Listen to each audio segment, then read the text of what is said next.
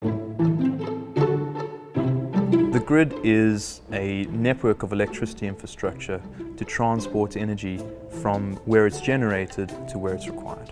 And so the grid is changing with all the new technologies that are connecting, from the smallest thing like the change in light bulbs to the big things like our wind farms and HVDC interconnectors. So old fossil fuel-based plants, they're having to close and they're being replaced by renewable technologies.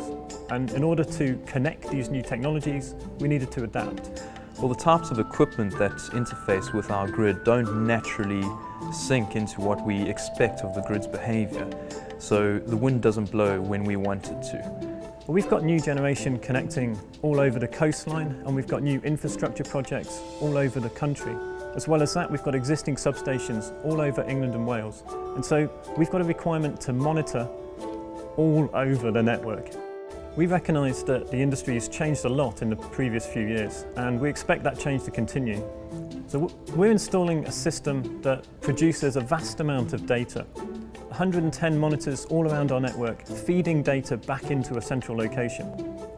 The information that we get from our system helps us to operate our network efficiently. It also helps us to plan out our investments. It enables us to work with, for example, wind farms in the design of their plant. We knew that we needed a monitoring system that could deliver all of our needs. And so we went for a National Instrument solution because we could customise it. We could make it fit exactly what we required at the moment. But further than that, it gave us a platform, which meant that our requirements in the future could be met as well. So we chose the fastest processors that the Compact Rio had in them because we didn't know what we wanted to do with the signals, but we needed to make sure that we captured them at the right time.